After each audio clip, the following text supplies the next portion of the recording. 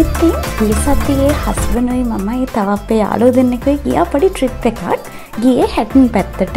ඉතින් අපි ගියමු මේ ට්‍රිප් එක ගැන පොඩි වීඩියෝ එකක් අරන් ආවා. ගොඩක් අය නුවරඑළිය යනවා මිසක් හැටන් වලට යනවා හරි අඩුයි. ඉතින් ඒ වුණාට නුවරඑළියට වඩා ගොඩාක් ලස්සනයි හැටන් කියන පැත්ත. ඔයාලට chance එකක් આવත් අනිවාර්යෙන්ම යන්න. මොකද ගොඩක් සෙනගත් නැහැ, තදබදයක් නැහැ, හරිම නිස්කලංක, හරිම ලස්සන පරිසරයක් තියෙන්නේ. අඩු වියදමෙන් හොඳට එන්ජොයි කරලා කාලා බීලා එන්න පුළුවන් තැනක්. පොඩි ඇක්සිඩන්ට් එකක් වෙලා ලොකු ගහක් පාරට වැටිලා තිබ්බා. ඉතින් පොඩ්ඩක් එතන ට්‍රැෆික් එකක් තිබ්බා. සාමාන්‍ය හස්බන්ඩ්යි මමයි ඉතින් ට්‍රිප් එකක් යනවා නම් ගොඩක් වෙලාවට රැයට තමයි යන්නේ. ඒකට හේතුව ගොඩක් වෙලාවට ට්‍රැෆික් උත් ගොඩක් අඩුයි. ඒ වගේම අපි දෙනගේ වැඩ ඔක්කොම ඉවර කරගෙන යන්න පුළුවන්. ඒක නිසා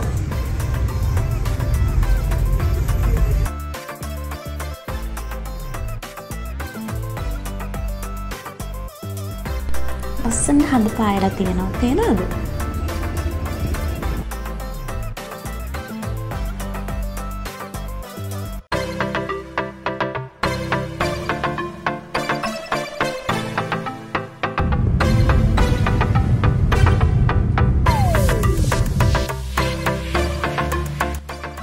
මේ කසල්රි ජලාශය.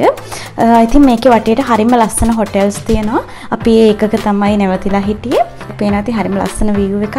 දැන් අද උදේ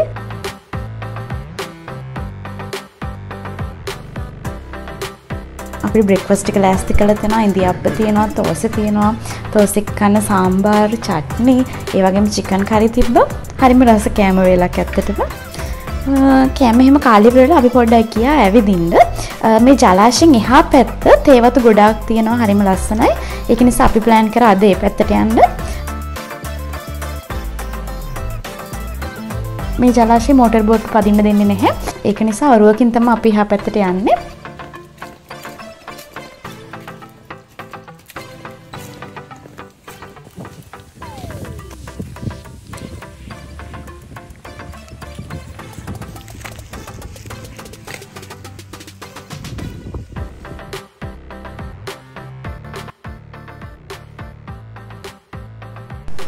අර එහා පැත්තෙන් එන්නේ අපේ යාළුවෝ දෙන්න.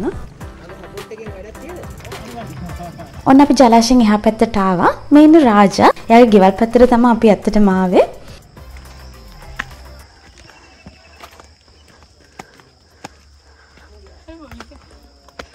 චුටි කෙනෙක් තියෙනවා. හයි හයි. හලෝ. වයනේ තාපට. මෙයාට වයස කීයද? 22 දැම්මේ. මාස? නෑ 22 වෙනිදා. දවස්? එහෙමද? ඒකට එතන 8යි 9යි දවස් 15ක් වෙනවනේ. ඒකට දවස් 15ට ලොකුනවා නේද? ඔව් දවස් 3යි ඉත ගන්නවා. ලිමන මෙයා ගොඩක් පයින් හිටියේ. ඔන්න මම චුට්ටක් යාළු කරගත්තා.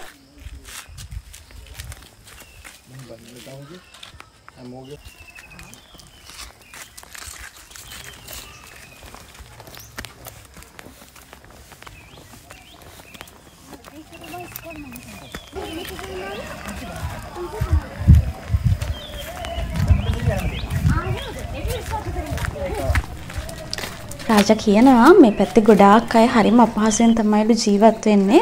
විශේෂයෙන්ම ඉස්කෝලේ ළමයින්ගේ කෑම බීම වුණින් හරිම අඩුපාඩු තියෙනවායි කියලා. ඉතින් ගොඩක් අය ස්පොන්සර් කරනවා කියලා තියෙනවා මේ කෑම වලට. ඉතින් ඔයාලත් මේ පැත්තට ආවොත් එහෙම එයාලගේ කෑම වේලකට ස්පොන්සර් කරන්න පුළුවන් ඔයාලට.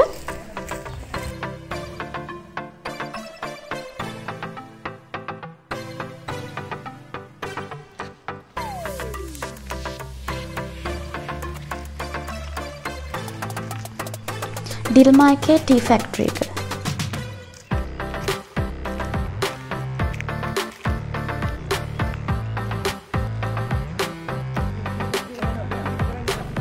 රාජා අපිවම එක් කරගෙන යන්නේ ප්‍රී ස්කූල් එකට. මේ වත්තේම තියෙනවා යාළගේ ඉස්කෝලේ මොන්ඩිසෝරි එකයි, ඒ වගේම ඩේ කෙයා එකයි හැම දෙයක්ම. අපි පොඩ්ඩක් ඒ පැත්තටත් ගියා ඒවත් බලලා මෙන්න. පොඩි ඩිස්පෙන්සරි එකක් තියෙනවා. මේ පැත්ත හරිම නිස්කලංකයි, කිසිම සද්දයක් බද්දයක් නැහැ. කුරුල්ලෝ කෑ ගහන සද්ද විතරයි අත්‍තරම කියනවා නම් ඇහෙන්නේ.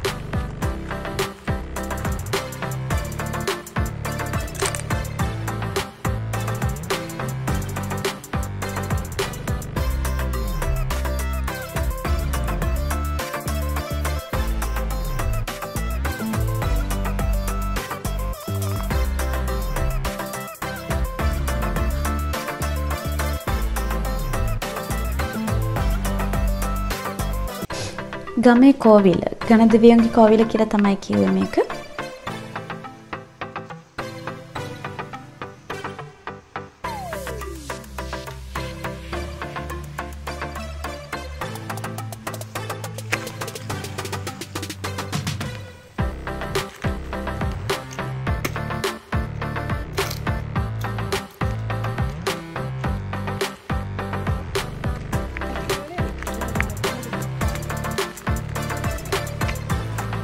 අපි ගිහින් එන්න.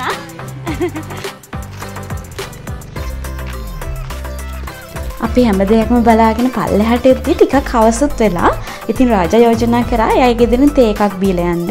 අපි හරි කැමති වුණා. ඉතින් හරිම වෙනස් එක්ස්පීරියන්ස් එකක් නිසා දමල ගෙදරකට ගිහිල්ලා තේ එකක් බීලා පොඩ්ඩක් කතා බහ කරලා යන්න. ඉතින් තේ එක බොන්න කලින් අපි තව එක්ස්පීරියන්ස් එකක් ගත්තා. මේ කොහොමද හරකෙක්ගෙන් කිරි දොවන හැටි බලාගන්න. ඉතින් මේ කිරි දොවන ඔයාලත් සමහර විට දැකලා නැතුව ඇති. ඉතින් මම පොඩ්ඩක් ඒක නිසා වීඩියෝ කරා ඔයාලටත් පෙන්වන්න මේක පොඩ්ඩක්. සරි.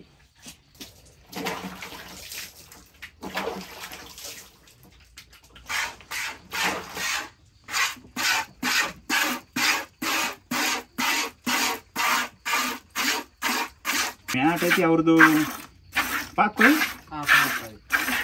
ඊට පැටව අවුරුදු කීයකට ගන්නවද? නැතේ පැටව අවුරුදු කීයකට ගන්නවද? සාමාන්‍ය පැටව 6ක් 7ක් දානවා. 6ක් 7ක්. ඔව්. ඉතින් අර 3 දෙනෙක් දැම්මා පස්සේ කිරි අඩු වෙනවා.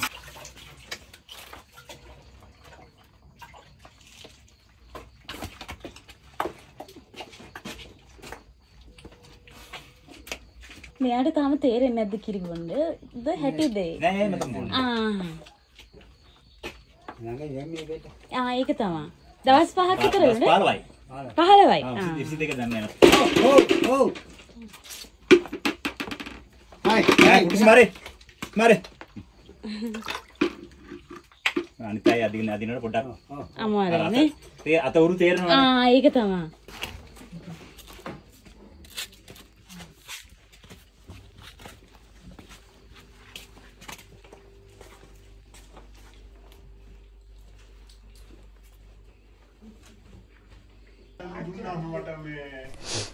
ඔන්න ඔක්කොම ඉවර වෙලා අපිට හරිම රසට ටී හදලා තිබ්බා. ඉඟුරු දාලා ටී එක හදලා තිබ්බේ හරිම රසවත්. ඉතින් මේගොල්ලන්ගේ ආගන්තුක සත්කාර ගැන විශේෂයෙන්ම කියන්න ඕනේ කිසිම දෙයක් බලාපොරොත්තුවක් නැතුව. ඉතින් අපිට ගොඩාක් හොඳට සැලකුවා.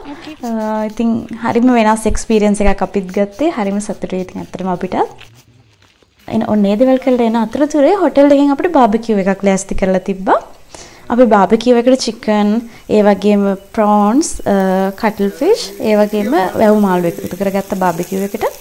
වැව් මාළු නම් ෆ්‍රයි කරලා ගත්තේ. අනිත් දේවල් ටික බාබකියු කරගත්තා.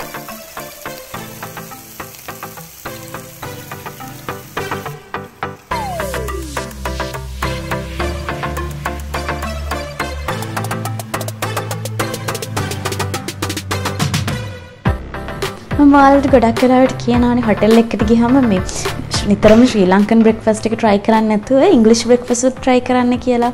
ඉතින් ඒකට හේතුව තමයි මේ වෙනස් කෑම ටිකක් කන්න පුළුවන්. හැමදාම කන කෑම නෙවෙයි. හරිම රසවත් විදිහට, ඇස් පිනවන විදිහට, ඒ වගේම පෝෂණය අතන ගොඩක් හොඳයි පළතුරු තියෙනවා. ඒ වගේම ජූස් එකක් තියෙනවා මේකට. තව සොසේජ්, බේකන්, ඒ වගේ දේවල් එකතු වෙනවා, බිත්තර එකතු වෙනවා.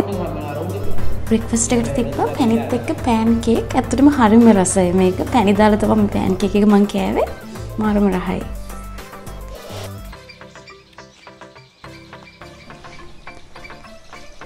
කාලේ ඉවර වෙලා පොඩ්ඩක් ආවා එළියට ඇවිදින්න.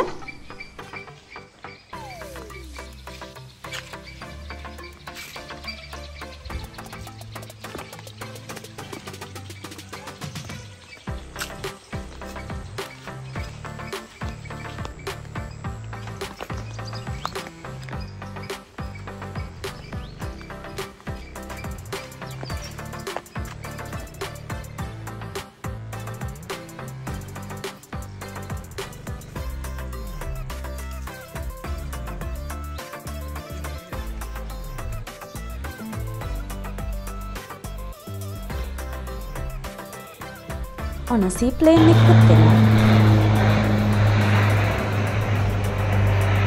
මේ සීප්ලේන් එක බලන්න දුවගෙන ඇවිල්ලා මම වැටෙන්නත් කියනවා.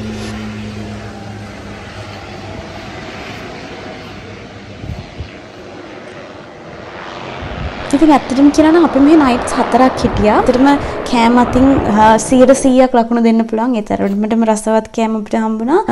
ලස්සන ඒ වගේමයි මේ පැත්තේ තේවතු ගොඩක් හැමතැනම තියෙන තේවතු හරිම ලස්සනයි, හරිම වෙනස්. ඉතින් මම ඔයාලට කියන්නේ නුවරඑළිය එන දවසක නුවරඑළිය යන්න නැතුව මේ පැත්තට පොඩ්ඩක් ඇවිල්ලා බලන්න. හැටන් මස්කෙලිය මේ හැමතැනම හරිම ලස්සනයි. ගොඩක් හොටෙල්ස් උත් තියෙනවා ඔයාලට නවතින්න. අපි නැවත හිටපු හොටෙල් එකත් මම ඔයාලට සජෙස්ට් කරනවා. අඩු වියදමෙන් හොඳ කෑම ටිකක් කාලා එන්ජොයි කරලා යන්න පුළුවන්. ඉතින් ඇවිල්ලා බලන්න හරිම ලස්සන පැත්තක්.